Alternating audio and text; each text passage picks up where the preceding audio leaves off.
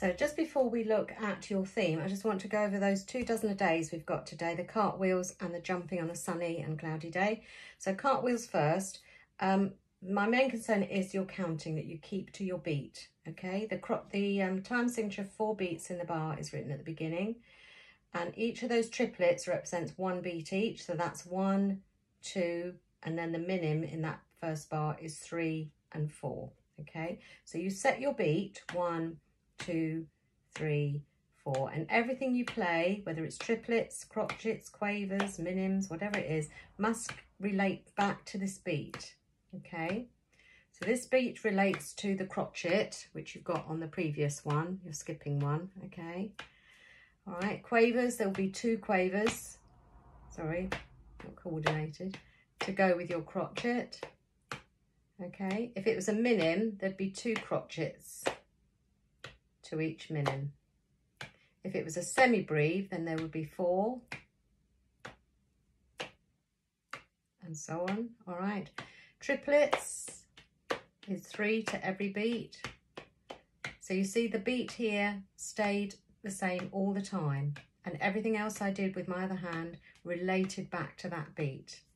So I'm going to play through the cartwheels. 1, 2, 3, 4. 1, 2, 3, 4. 1, 2, 3, 4. 1, 2, 3, 4. 1, 2, 3, 4. 1, 2, 3, 4. So end on high C with your little finger in the right hand.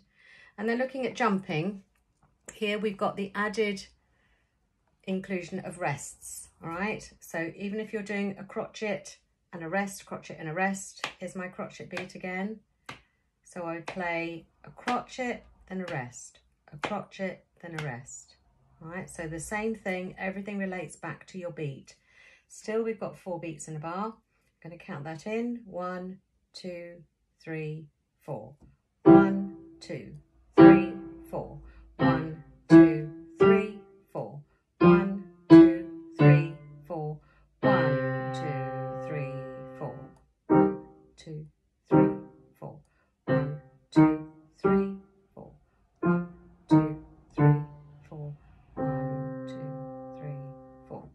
So just be careful with your counting, trying to develop that sense of beat into all your playing. And now just looking at the theme, okay, so you're doing very well with this one. So bars 1 to 8, you're now putting hands together. I'll just play from bar 6. All right, you just have to be 5 rather. You just have to be careful from here. So the end of the first line, you've got staccato in the left hand, but not in the right hand. Join all this up. Then bar 7, 2 staccato notes, and then bar 8. Okay, and then you want to make sure you go straight on to the next bar and not stop the music there. Okay, so now we're looking at bars 9 to 16, hands separately first. I think the right hand is fairly easy, but these notes are not staccato. Everything's much smoother and legato. Now I'm on to bar 13. So no staccato anywhere.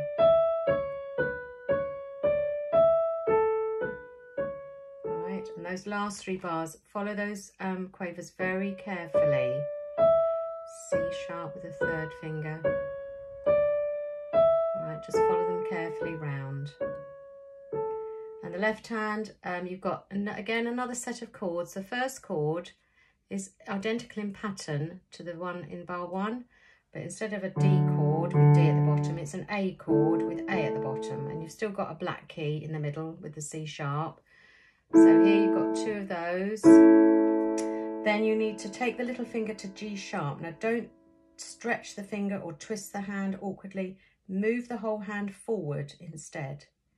And move the 3rd finger to the B. There's only 1 of those, and then it straight away comes back again.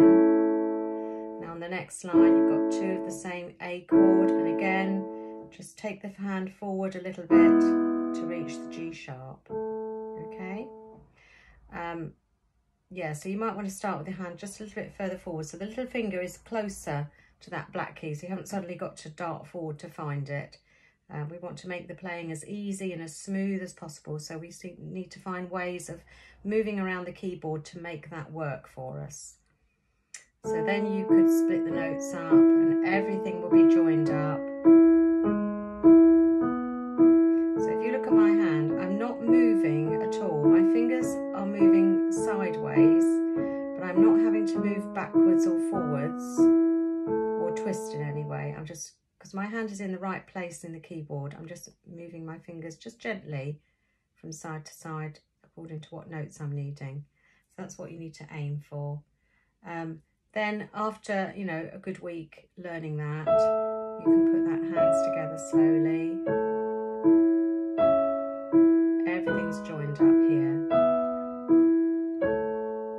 Now on to the next line, bar 13.